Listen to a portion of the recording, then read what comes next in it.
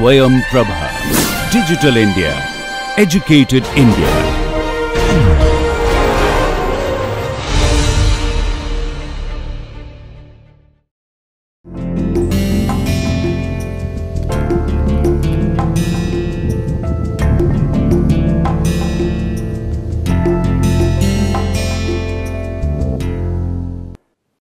Welcome back, students. We have looked at the dislocation characteristics. We have also looked at dislocation motion. And we also looked at the fundamentals which derive or which define the slip system. So on what particular plane in a given material system would the dislocations move. Next, we are going to look into a very important concept related to dislocations, which is critical resolved shear stress, which is what defines how much, or not defines, but this is what will help us determine what will be the stress required for dislocations to move. So let's look into it. Let's assume we have a single crystal. So this single crystal is in the shape of a cylinder like this. And inside this, we are looking at one particular slip plane. So the question we are asking is how much stress or load we need to apply, say along P. So P is the load here. And if we know the area, then we know what stress is to be applied. So sigma, you can say, is to be applied in this direction for the dislocation to move. We know that the dislocations will move only under shear stresses. So the question is, what will be the resolved shear stress along the Berger vector? So let's say if we were looking at dislocation independently, which is shown in the bottom here, and this is the Berger's vector, then what we are interested is in finding that what will be the total shear stress acting along Berger's vector and on the plane on which this dislocation can move. So that is what we want to identify. And it has to, and here we have given the load in terms of P, and we know the area A. Or you can have as well defined it in terms of sigma. So let's say we want to find out the stress. So that way we will know what is the stress required for the dislocation motion, which in turns would mean the initiation of plastic deformation. So here we know that the angle between normal to slip plane, which is this, normal to slip plane, is given by N.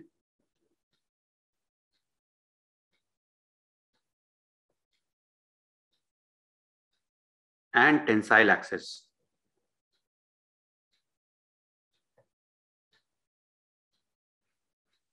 So this is the tensile axis P, and this is the normal. So the angle between them is given by phi.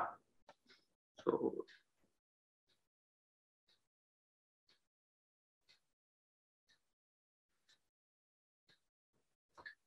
angle between the slip direction.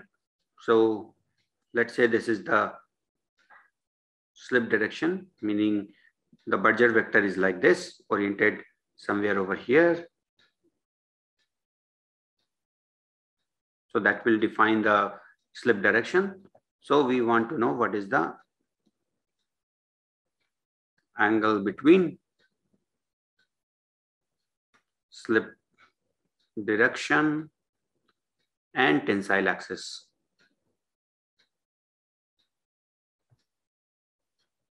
And this is the tensile axis. This is the direction of the slip or the Berger's vector, which is where the resolved shear stress must act. And this is given by this angle lambda. Now, if we know these two angles, we know a lot of information. Let's see how. So now we have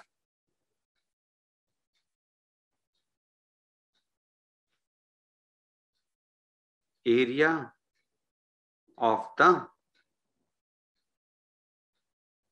slip plane. So if this is the system, then the area of the slip plane is large. So this is the slip plane now in this orientation, this oblique case, which would mean that the area of the slip plane, which is inclined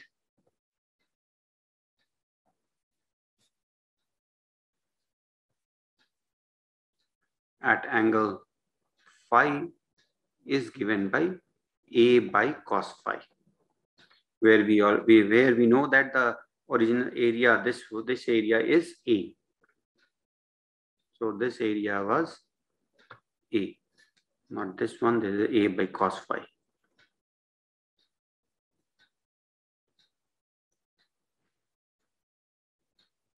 The load, which is the stress P by A, stress was acting along this direction.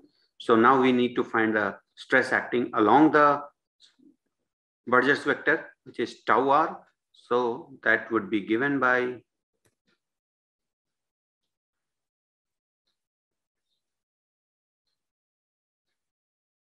component of load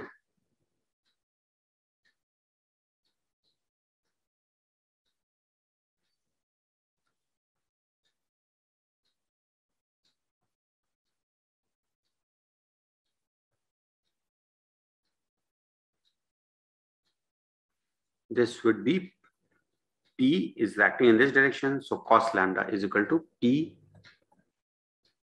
cos lambda. So now we have the load and we know the area, and therefore we are in a position to find what is the stress acting here, and therefore that would be given by resolved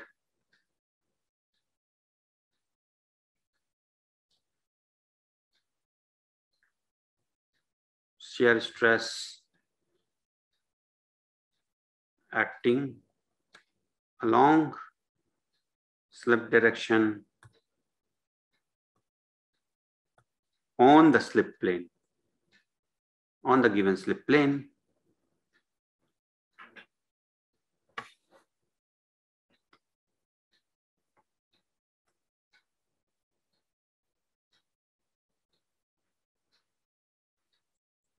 is equal to tau r is equal to P cos lambda by A by cos phi, which is equal to P by A. This is very similar to, or in fact, it is along the same lines where we found or where we did the axis transformation. Here also we are doing the axis transformation and of a particular quantity. And therefore you can see that the form of the equation is similar. Therefore, in the end, what we get is this.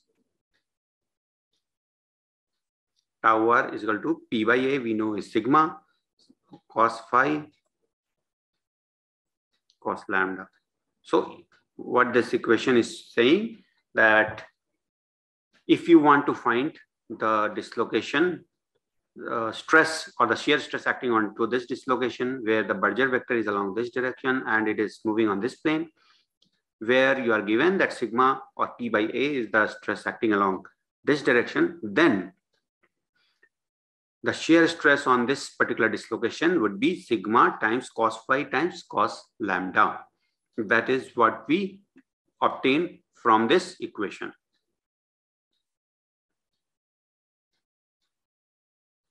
So does this mean that once we have any amount of shear stress acting on the dislocation would start to move?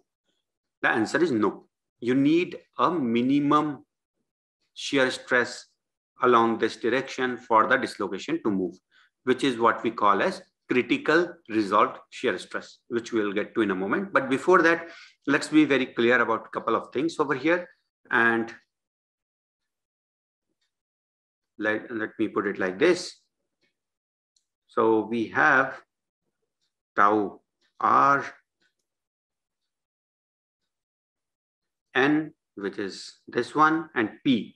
So we see in the image, in the two-dimensional image, it may seem like that tau r, P and N are all in the same direction. It need not be. Okay, so this is something you have to be very clear about.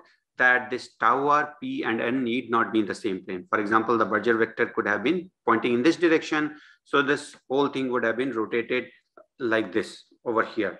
And therefore, tau r, p, n would be here, and the p and n would be here, and the tau r and p would be like this. So in the general case, tau r, p, and n would not lie in the same plane.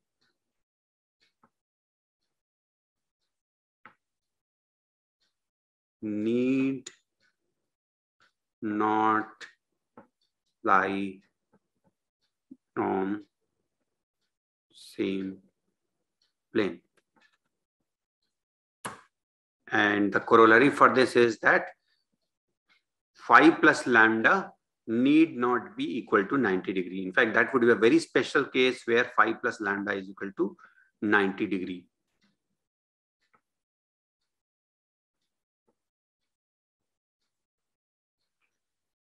Even lambda, it may, in some orientation of this drawing, it may look like lambda is equal to 90 degrees. So let us be very clear about that too, that no, lambda need not be 90 degrees. Of course, in some particular case, it can be 90 degrees.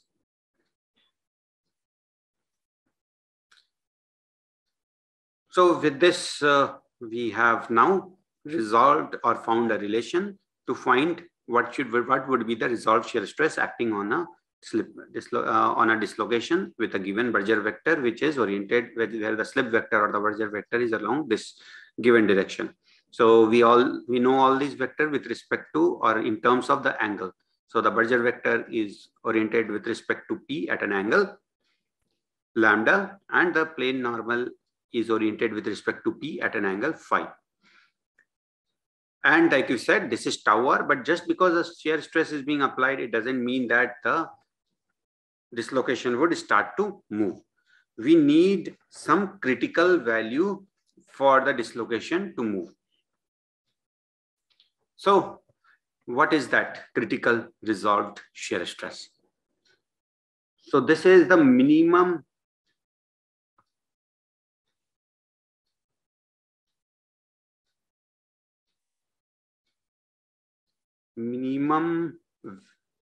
value of tau r. So this will be called tau CRSS. So minimum value of tau r that must be applied for dislocation to move.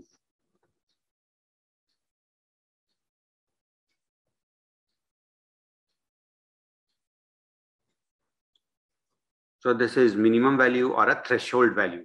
Critical resolved shear stress is a minimum or critical or theoretical threshold that tau r must reach before the dislocations can start to move.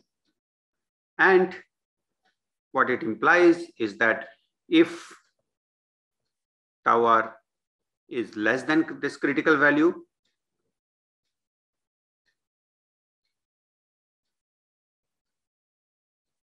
then there is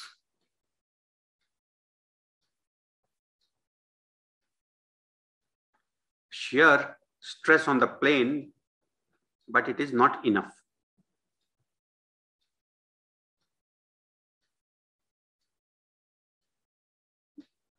And also there is force on the dislocation,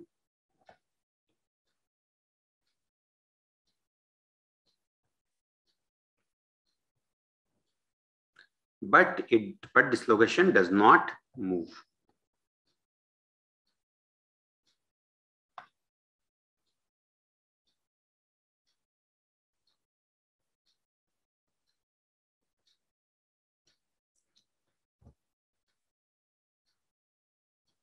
So tau r must be equal to or greater than this critical value before the dislocation starts to move.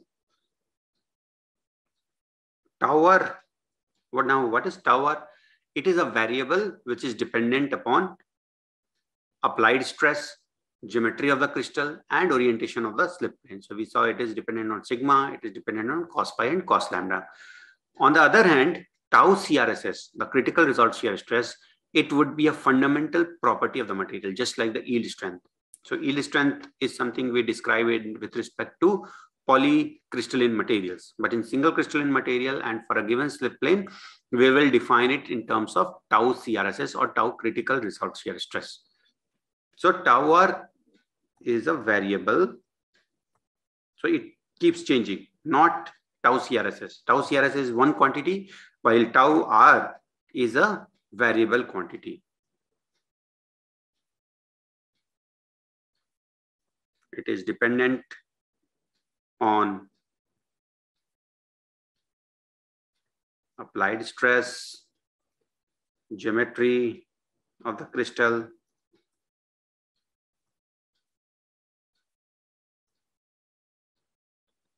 and orientation of the slip plane. So even inside a given geometry, there may be different slip planes. So it will also depend on that.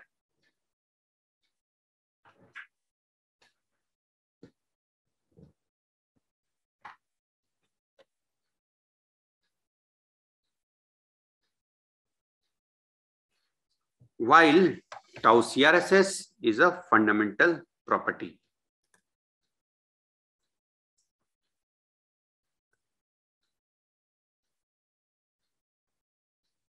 Is a fundamental material property and a constant.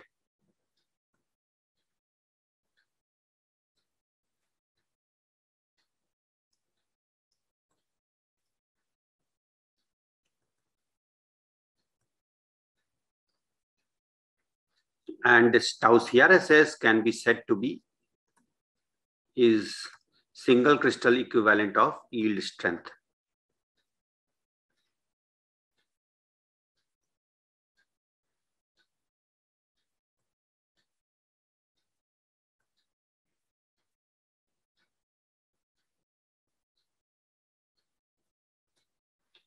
In brief, when we keep increasing the load or the tower keeps increasing, and when it reaches this tower reaches a critical value, which is what we call now as tau CRSS, then dislocations start to move and yielding takes place. So the overall relation for tau CRSS would still be defined like this. Tau CRSS is equal to sigma cos phi cos lambda, but then this would be a particular value, and this is one particular value where the dislocations start to move. So it is for the given phi and lambda, whatever the sigma comes out to be, that would be the stress at which the dislocations start to move. And it would, in fact, this sigma would be determined using this value tau CRSS. And for all other values, what we will say is that tau R, whatever value we get from this relation, is equal to the resolved shear stress.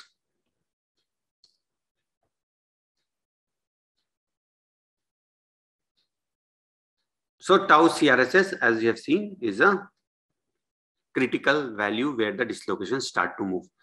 But then if it will probably also remind you of another parameter that we had studied earlier, looked into, which was called the Pearl-Navarro stress, tau Pn. And that was also the stress at which the dislocations start to move. The question is, what is the relation between this CRSS, the tau CRSS, and the tau Pn? So we want to understand what is the relation between tau CRSS and tau Pn. So what do you think? Are they the same thing? Are they something completely different? Or they have no relation amongst each other? So it so happens that both these quantities reflect the minimum shear stress. Why we are actually discussing it here is for this reason, that both these quantities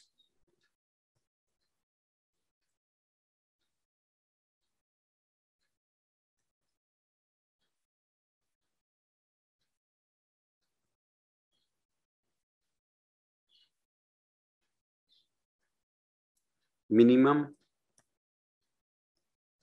shear stress to overcome lattice resistance.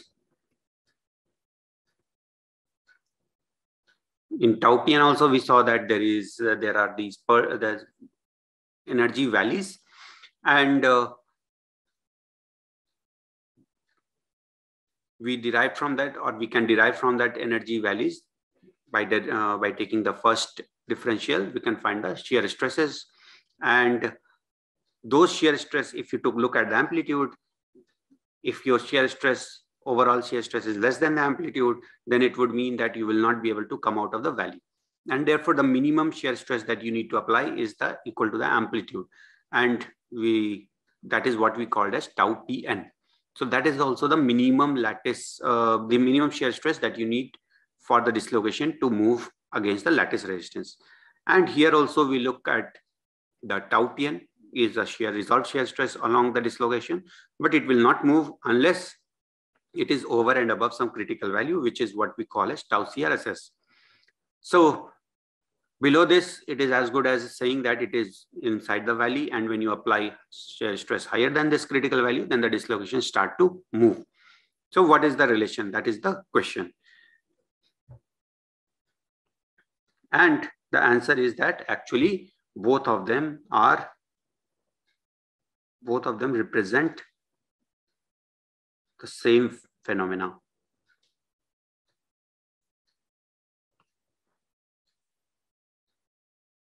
The same, I wouldn't say phenomena, but both of them represent the same quantity.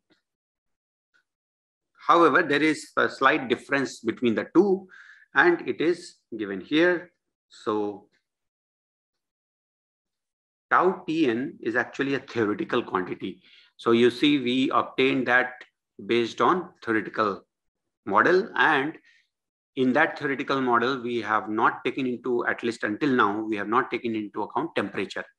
So tau Pn is a theoretical theoretical stress that is required for dislocation to move, and also that it is a theoretical value only for 0 Kelvin, because we have not considered the temperature part, at least in the equations that we have dealt with. On the other hand, tau CRSS is an experimental quantity, and therefore whatever temperature you are doing the test, it represents the resistance at that particular temperature, and therefore it is a temperature dependent quantity. If you do it at very low temperature versus at very high temperature, you would get different values of tau CRSS. So that is the main difference between the two. However, both of them represent the same thing, that is the lattice resistance against the movement of the dislocation. So let me summarize what I just mentioned. Tau Pn is a theoretical quantity, while tau CRSS is an experimental quantity.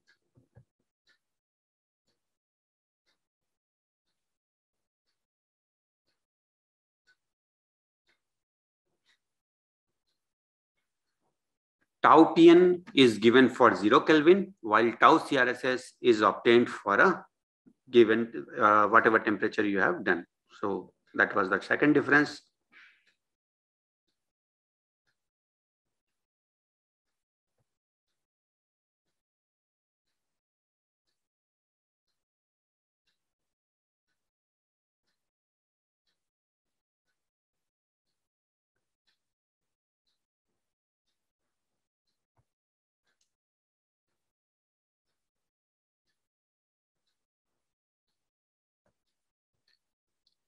So this is the relation, and we must keep this in mind, because it's not that we are talking about two different things. So with this understanding, now let's move on to understand another aspect about this resolved shear stress. And we have looked at there is a factor cos phi into cos lambda. Now this factor cos phi by cos lambda, this can be termed as M or equal to, so cos phi into cos lambda, which is also called as Schmidt factor.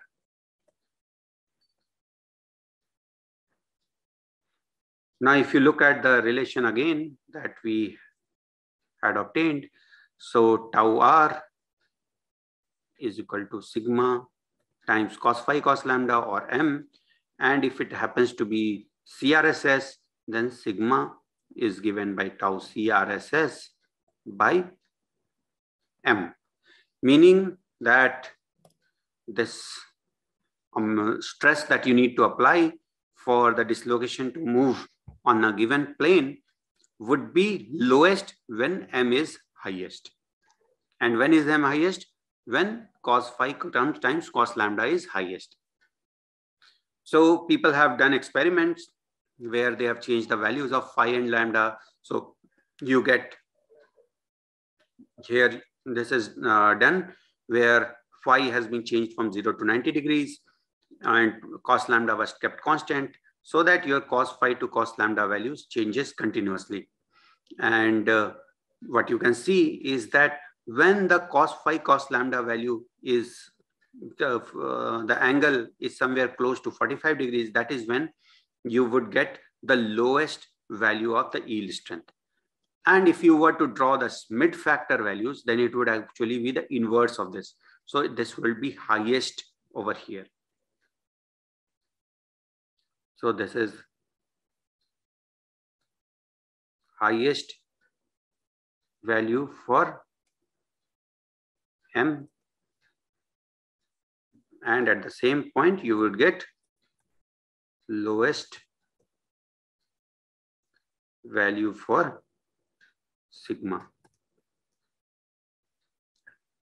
So the planes which are oriented close to 45 degrees would give you the, or there you would need the lowest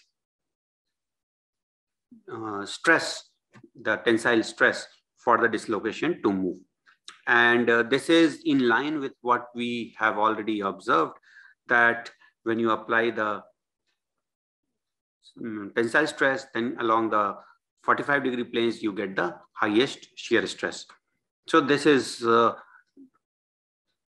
you can say, corollary of that, because the shear stresses are highest over there. That is why the planes oriented close to those 45-degree planes would show the lowest value of yield strength. And a corollary of this, we can look at this is over here, is like this. So when can we get the highest value of the cos phi cos lambda? When the angles are lowest. So for maximizing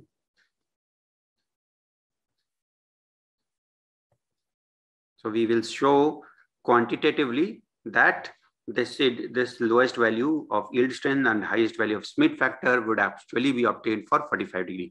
So for maximizing Schmidt factor,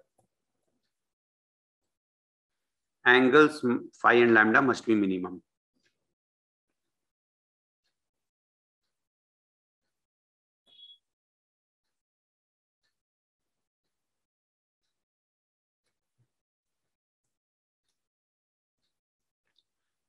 And it is minimum. So far we have assumed that they can be in different planes. So phi can be in one plane and lambda can be in another plane. But if you want the total to be minimum, then these two must become together, or it must be in same plane.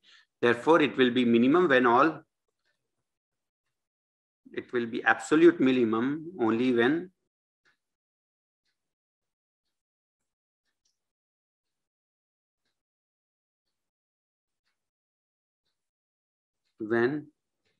tau r, p, n lie in same plane. And when that is the case, that would mean that phi plus lambda is equal to 90 degrees. And hence, maximizing cos phi cos lambda, you can now apply the simple mathematical rules to maximize the cos phi times cos lambda.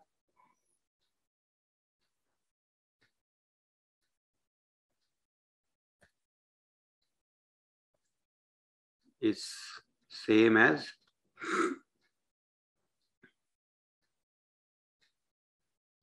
maximizing 1/2 sine 2 lambda, because now they are related by this relation. And it implies that 2 lambda is equal to 90 degrees or lambda is equal to 45, implies phi is also equal to 45 degrees. So you see, we have mathematically obtained that Schmidt factor would be highest when phi is equal to lambda is equal to 45 degrees. And at that time, at that particular configuration, you will have the lowest yield strength values. Thus,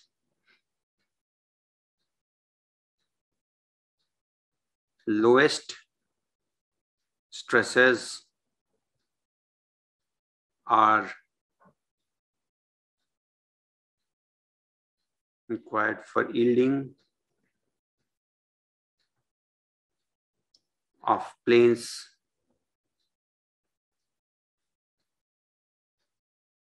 close to 45 degrees. Now here we have taken configuration such that some planes were coming at 45 degrees.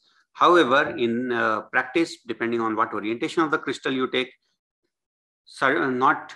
it need not be necessary that some planes are actually oriented close to 45 degrees, which means there is no slip plane at 45 degree orientation.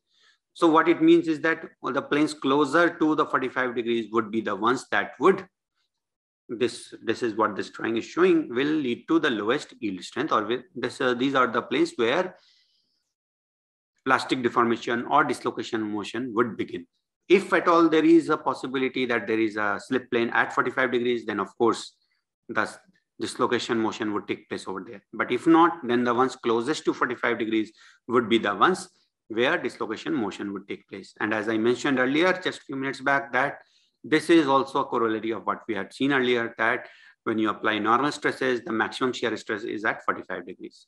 So this is an artifact of this. So now that we understand this, now let's, okay, I've missed T here.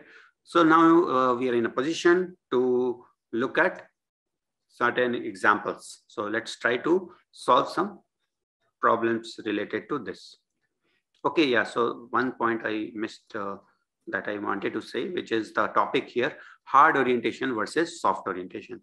So the orientations which are close to this region would be called the soft orientation, meaning you need less stress for the dislocation to move along those planes, while the orientation which would be over here would be called hard orientation. And in fact, at 0 degree or 90 degree, those would be called very, very hard, because you cannot, no amount of stress, the tensile stress can make dislocations move on a plane which is just normal to it. Because the simple reason is that there is no component of load which would be stress which can lie on this particular normal to it. So that is the reason that makes it hard orientation. Okay, so with that, now let's try and solve an example. So the question is, determine the tensile stress that is applied along the 1/1 axis of a silver crystal to cause slip on 1/1/1 0/1 system. So basically, this is telling you the plane on which the dislocation is, and this is telling you the slip vector. It is not the Burgess vector, just the slip direction. So Burgess vector would be probably a/2 0/1, and it is silver, so we already know it is the FCC system. And the stress is being applied along 1/1. So just for the sake of completeness, let me draw the overall configuration. It would look something like this. So this direction is 1/1, and there is a plane which is 1/1. 1, and let's say there is a dislocation over here, and let's say the Berger vector is like this. So this direction would happen to be 0, 1 bar 1. So that is the overall configuration that you have been given. This is the normal, which would be 1 bar 1 bar 1, and we have said that this is the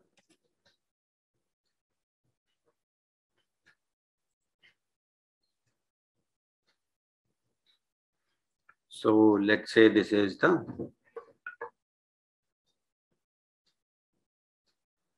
phi and this is the lambda.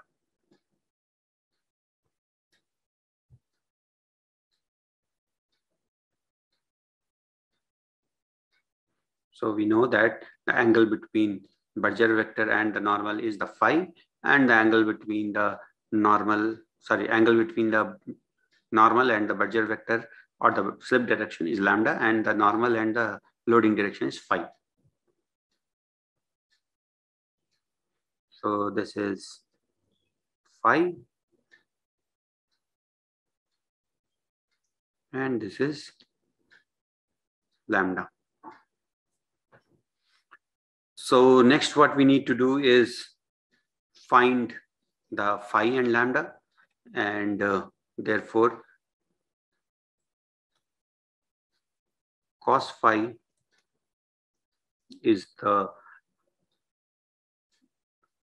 by taking the cos of these two vectors, and this is simple. This we have 1 into 1 plus minus 1 into minus 1 plus 0 into minus 1, and on the denominator we will take the square root of this 1 square plus 1 square, actually minus 1 square plus 0 square, and the other one is minus 1 square.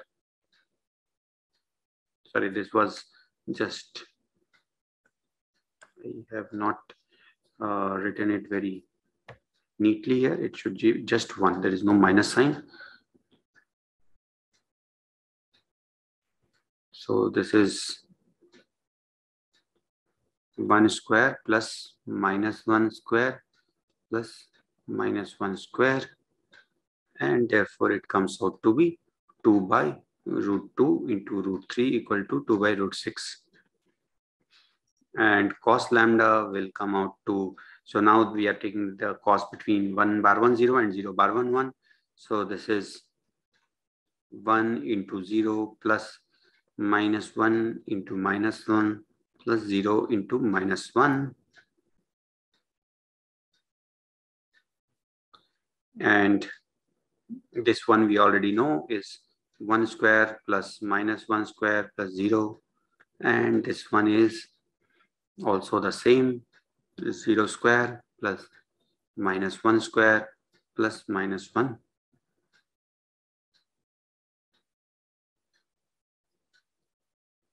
Actually it is 0 bar 1 1 square.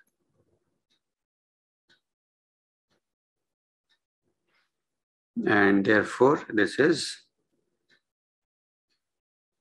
1 over root 2 into root 2 equal to 1 by 2. So we know that sigma is equal to tau CRSS by, assuming that this is the stress, normal stress that will cause the dislocation to move, we have used CRSS, and the CRSS is given to be 6. Therefore, this is 6 by 2 by root 6 into 1 by 2, and it comes out to be 6 root 6 is equal to 14.7 megapascal.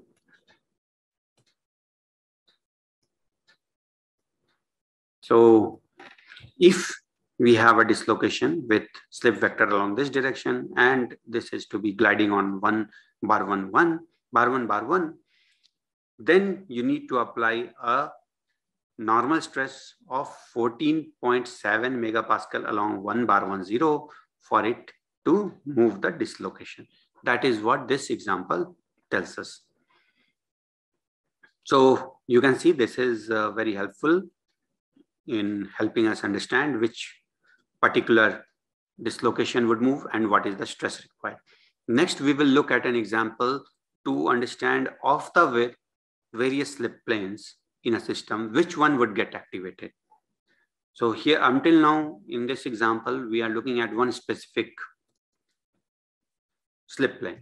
But the fact is that there can be more than, in fact, there is a lot more slip planes, as we'll see. So you are, in this example, you are given that a single crystal of copper is deformed in tension. So again, we are applying tension, and only that here it is in a little different direction.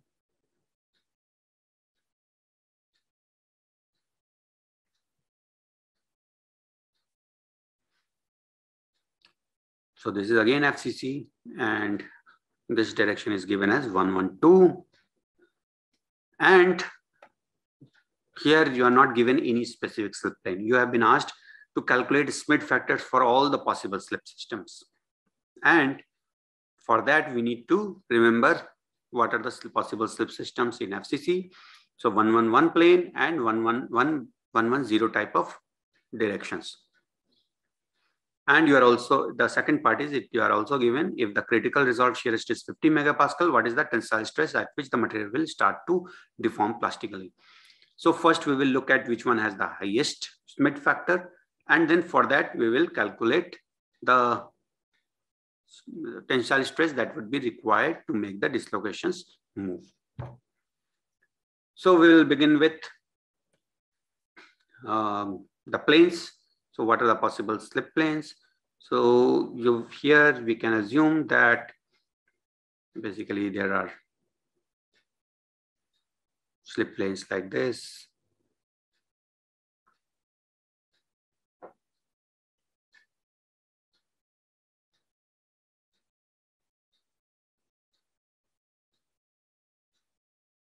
And why I have drawn this will become clear to you like just in a moment.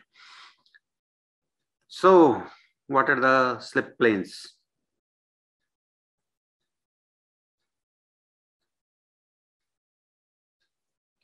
And the possible slip directions. So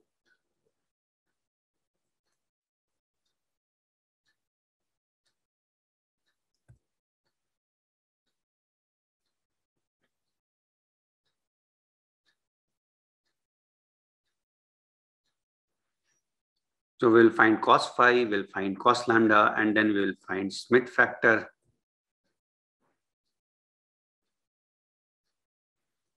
And eventually we will find sigma. So this is the table.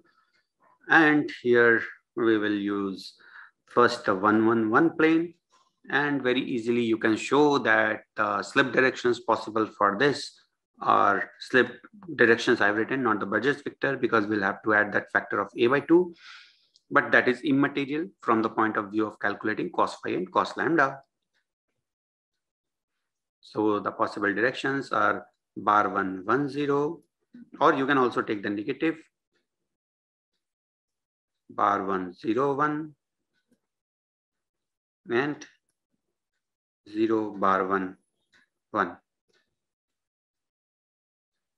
So I will show it for two systems, and then I will just note down the values for other systems. So over here, we will take the cos phi, which will be between 111 and 112. And we know the relation cos phi equal to H1 K1, H1 H2 plus K1 K2 plus L1 L2 divided by H1 square plus K1 square plus L1 square under root times under root H2 square plus K2 square plus L2 square. The equation that we used in the previous example. So I will not go through that, but I will just write the values, and it will be 2 root 2 by 3. This will be constant because this is constant here. And the cost lambda would be different. So you would see that 112 and bar 110, if you take the dot product, then it is 0. What it means is that this slip direction lies in the plane normal to 112. So the bar 110 is normal, is like this, and which is not a good news in some sense. 0, and here we'll get root 3 by 6, root 3 by 6.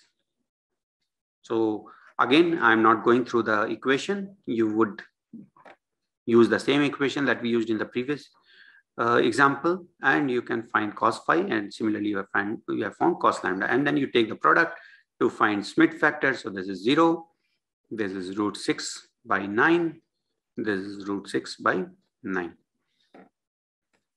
I'm not finding the sigma values. I will do it only for the one which comes out to be the lowest. Next plane that we will select is, so there are 4 111 type planes, and so we'll need to do this 4 times, and the directions here are 110, 101 and 011. So you can see that these two are dot product is 0. So this is indeed the vector that lies on this plane. And then we will calculate the cos phi, which would again which comes out to same value. And the cos lambda comes out to root 3 by 3, root 3 by 2, and root 3 by 6. So the overall Schmidt factor comes out to root 6 by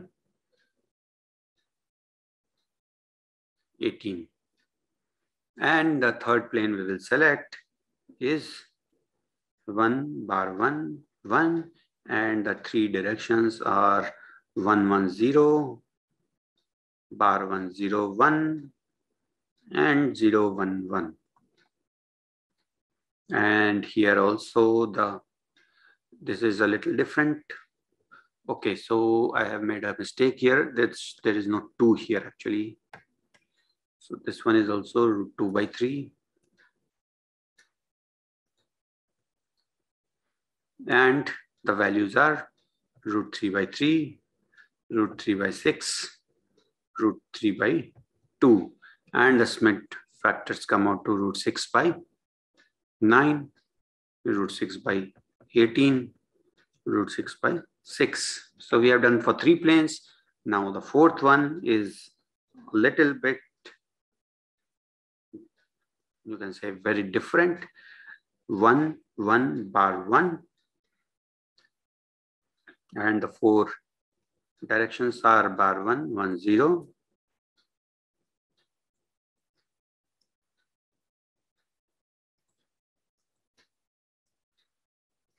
Now what happens here is that 1, 1 bar 1 is at 90 degrees. So the cos phi comes out to be 0. So now from here itself, we can say that the m would be 0. But anyways, we'll go through the motion and find out the values.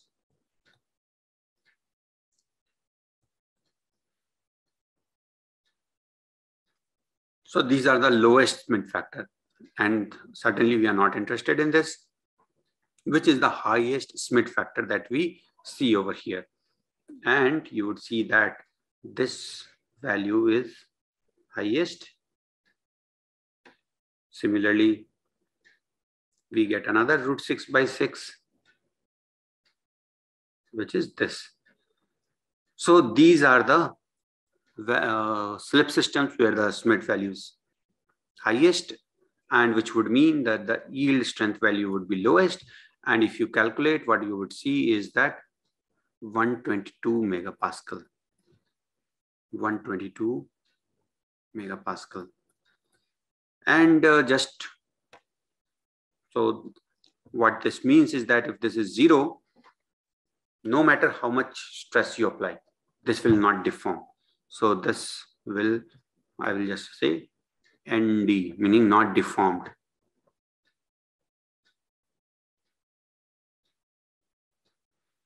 ND. Similarly, we had obtained 0 over here. So this is also non-deformable plane or system. So this one is non-deformable, and just for the sake of completion, it is not required here, but just because we are here, I will, for the sake of comparison, I will put the values of how much stress would be required for dislocation to move in this slip system. You would see that it will come out to 184, and this one will be, this mid factor value is very low.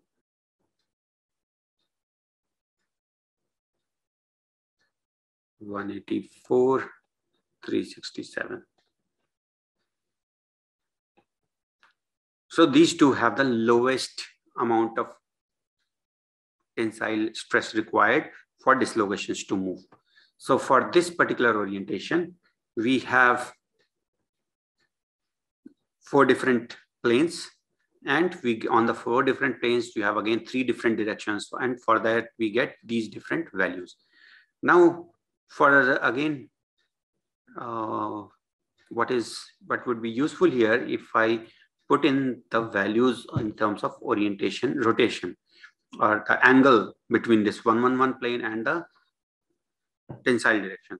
So what you would see is this one would come out to 19.5 degree. This one will come out to 61.8 degrees. This one is also coming out to 61.8 degrees, and this is coming out to be 90.0 degrees. So actually the way I had drawn is a little bit incorrect. So there are 2 planes which are at 61.8 degrees. So something like this and something like this. On the other hand, we have a plane at 90 degrees. So it is like this. And one is at 19.5 degrees. So this one is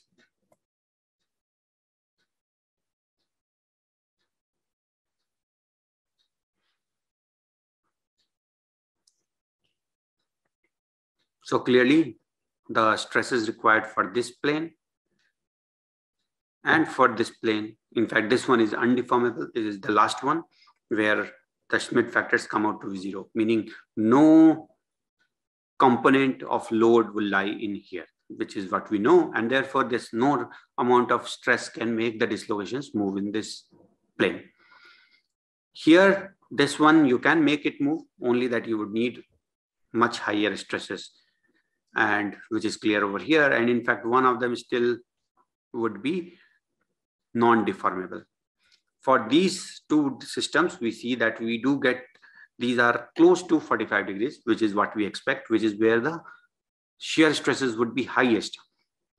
But then we also have to look at the direction, and looking at the direction, we can clearly see that there are 2, one direction in this one bar 111 plane and one bar 111 plane, where the yield stress required for moving the dislocation is lowest. So these are our preferred, or you can say the orientations that we are looking for, where the dislocations would start to move at the lowest tensile stress. Or in other words, if you were keep pulling this particular system, if you keep pulling along 112 direction, then the first dislocation to move would be on these 2 systems and in those 2 particular directions, where the dislocations would start to move, and then it will cause the plastic deformation to begin in the system. So that gives you a understanding of how to find the dislocations that would start to move. So within a given slip system, which particular dislocation system starts to move, and what would be the stress required given the critical resolved shear stress. So, and we also realize that critical resolved shear stress is something equivalent of a yield strength in a polycrystalline materials. So these are some important concepts that we got to learn today, and we also solved some problems with that. So with that, we will come to end of this lecture. Thank you.